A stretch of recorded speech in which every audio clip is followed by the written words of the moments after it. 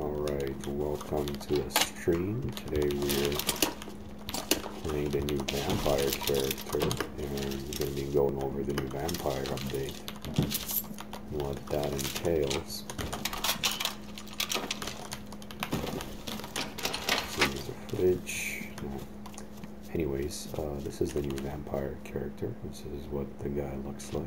Can't really show the face, but I'm sure you can see it in the screen, the shop and everything. Anyways, this guy has a special bat power ability, meaning that he can transform into a swarm of bats using his superpower. And that gives him the ability to slowly hover or levitate. He can go up and down, left and right, in any direction in that state. And it gives you like a good vantage point to shoot at your enemies, move around. And also when you're in that state, you can go into a flock of bats. Now it's fairly visible and it makes a sound, but it's still a good way to, say, get away from your enemies, change position. You're also a lot faster when you're as a flock of bats. So you activate it by pressing shift, so as if you are running, so it's fairly intuitive. So hover will just be moving your arrow keys, but a dash or a run with shift, or whatever the boundaries are for that, would make you fly. Anyways, it's great for changing position, flanking your enemy, avoiding damage. I'm pretty sure you take half as much damage in that state anyways, or maybe not at all. Either way, you will be very difficult to hit. Another great thing about being in vampire mode, I think that's whether you are a bat or hovering. It probably applies more to hovering, because that's when you can actually do damage. Is that you have a vampiric effect. So when you damage an enemy, say for 10 points, you get half of that as your own health. So you shoot him once, damage him for 10, you get healed 5. It's very useful. So if you and your enemy are just having a shootout one-on-one, and you're in your vampire state, especially if you have the cigar, you are very likely to outlast them. Plus you are more maneuverable, you can fly around, and you are harder to hit. So all very good advantages for the vampire. I think it's a pretty decent counter to most characters. And today we're going to be testing it out to see how effective it is. We'll try to kill every single enemy that we can using this vampire ability. So we got a pretty decent start with our weapons. I think machine guns work very well. Also explosives. You can literally cover over your enemies and, you know, pelt them with grenades and whatever things you have at your disposal, and you know, fly away to safety. Very nice surprise attack. Also, I believe the vampire powers, they gain a boost with the sun clips. Oh, I see. No, those are zombies. I'm pretty sure it's the sun clips that does that, because you know, it gets dark, vampire powers are more effective, so that would only make sense. It's not a crazy boost. I think it increases your vampiric damage. So before you took off like 50% of the damage you did to an enemy, it would increase to 70 or 60. I don't remember the exact numbers, but it is a bit of an increase.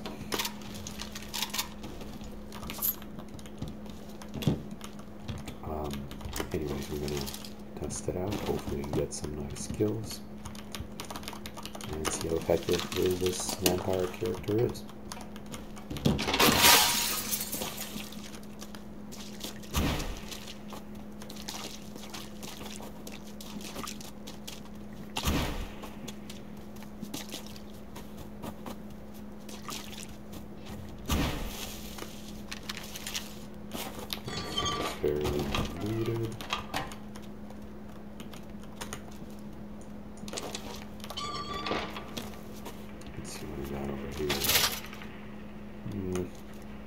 most I can do is buy some ammo. Sure. Oh, but I can't even pick it all up. Okay, yeah, no point spending too much money here. As I am very much limited on space. That's okay.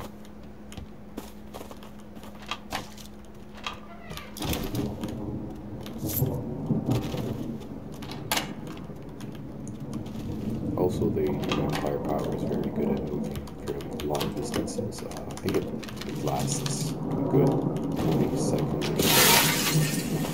I don't know the time on it, but it feels like forever. So you have plenty of time to maneuver around your enemies, do whatever it is you want to do to them.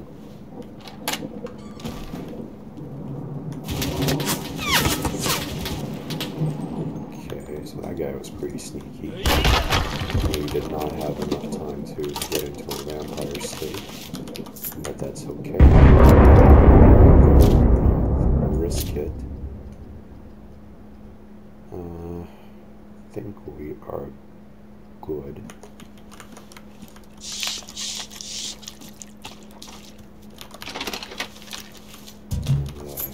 We should get the boots. Or not. That's fine. Let's go see where that fridge landed. Wonder if we can make it there in time. Let's try it. We're gonna run as far as we can for the dash. And we are going to use our vampire power.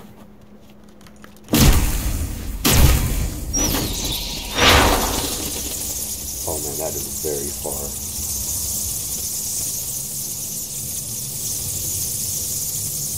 So we'll get like across the river, but I'm not sure further. I'm just curious to see what would happen in this bad state. Okay, so I would fall from the sky, which is fine. And it didn't seem like I took any damage. I'm pretty sure if you go too high, you will take fall damage from that. So I would be wary. Anyways, that was a good little intro.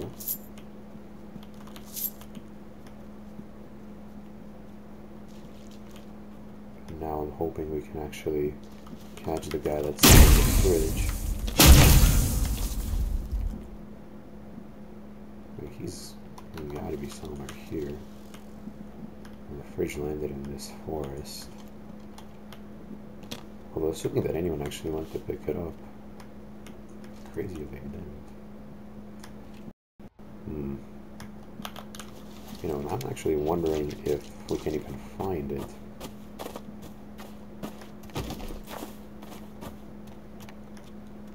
Because it will be tricky.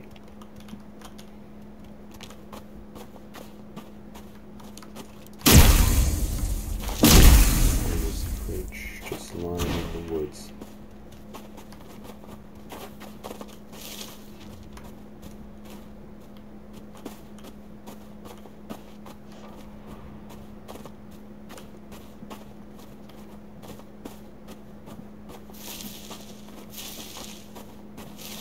Perhaps it was a little too far.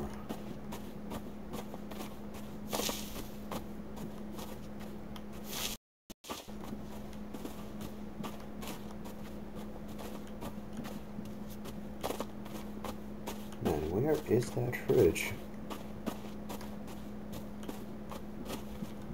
I wonder if I have the... I think there's a like a bonus power. Like I forget what they're called. But that lets you see all the nearby vending machines. I'm not sure if there's a one for fridges, and if it would even include the orbital fridge.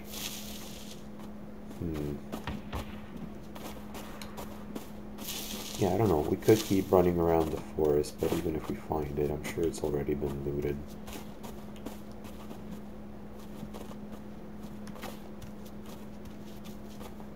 Whoever summoned it, they silly not to go after it. So that's okay. I would rather find more opportunities to use my vampire power. Also, zombies. And 13 people on this giant map. Are we ever even gonna find anyone? Okay, let's get up on that tower. See if we can find any enemies.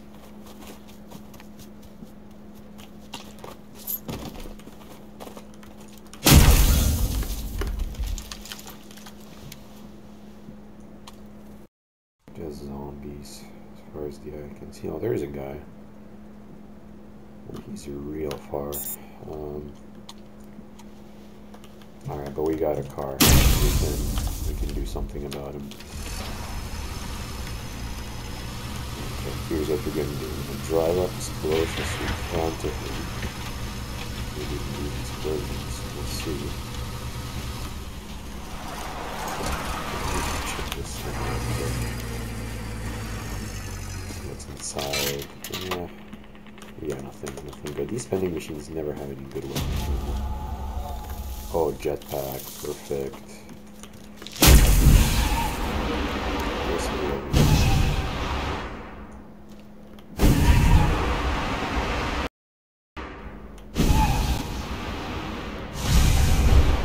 No, I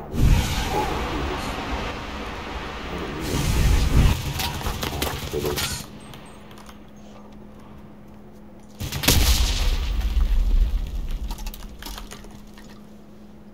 He's just standing there, taking it all. Which is fine by me.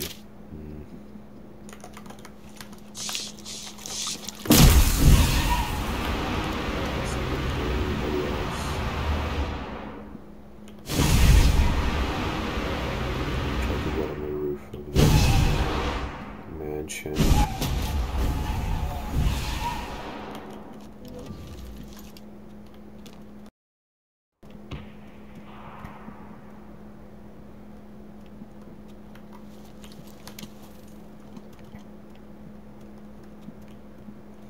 Again, no one. I guess this map is still pretty big for 7 people. Although, wait a minute. Oh, there he is. Okay. So, we're gonna gun out. We got our bat power.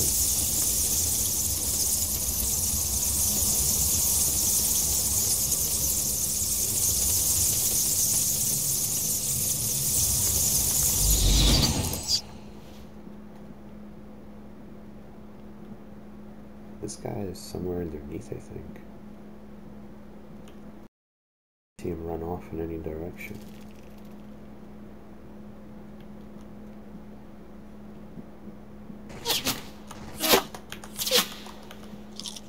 Is that him?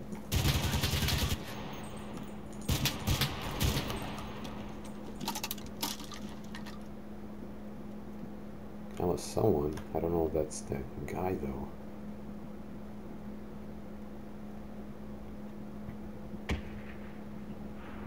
I have a feeling there's still somebody nearby. It's not a great feeling when the zombies are coming. Okay, but I see another potential friend over there. He's a little too far for a vampire power. So I'll see if he comes nearby.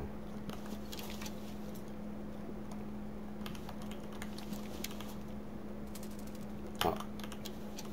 I heard a little aiming noise, so the guy is definitely nearby. Not in the building though. Oh God, he's definitely in the building. Let's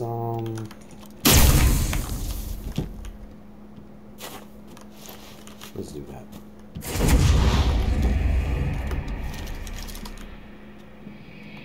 See if our spooky ghost will spot him.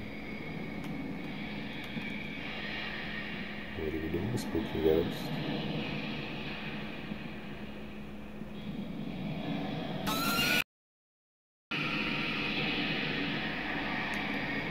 What did he spot? Oh man, is he going after me? Wait a minute. Yeah, he's going after me.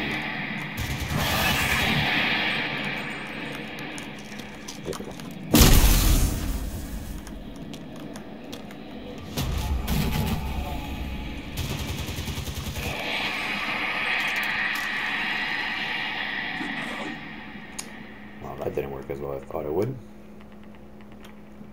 Did they leave or something? Wow, there's someone up there.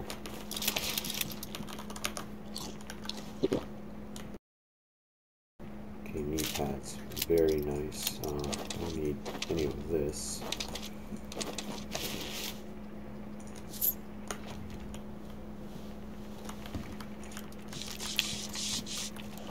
Okay, and that guy has to come towards me now.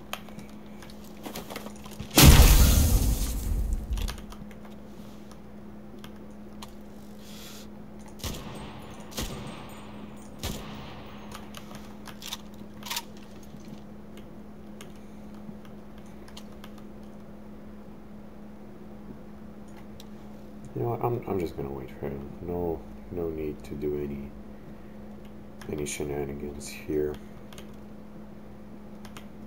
No, look who's speaking all of a sudden.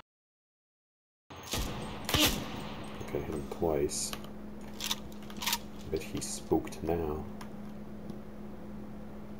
Oh, look who's a vampire too, huh? Oh. Okay.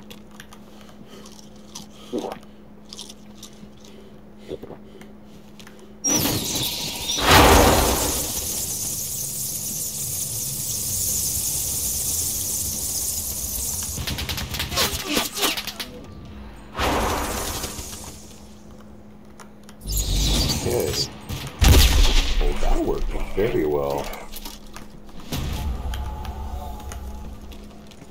Look at that vampire on vampire action. You see another one.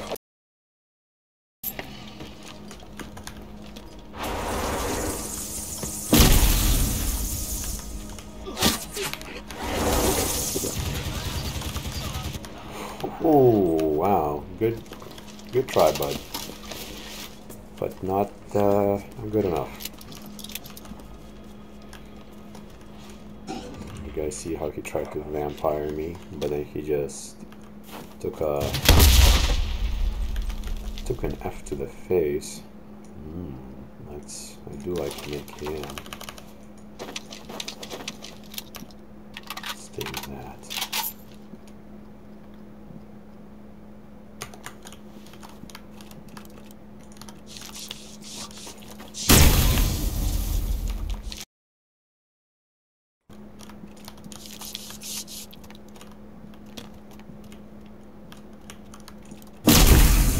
As you can see them.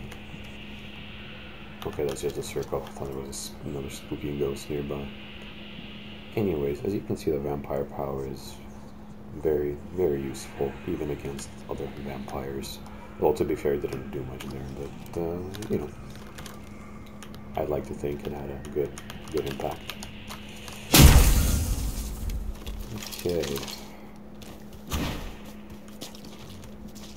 I still like to conserve my powers. As, yeah. Okay, that felt very close.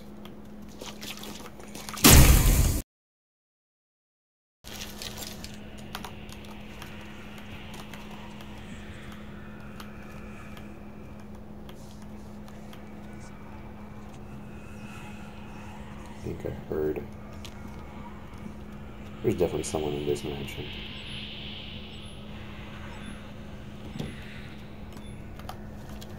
And their sonar is going off.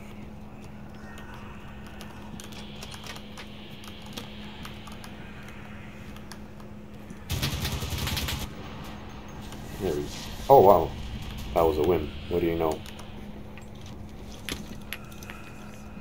And that was the entire review.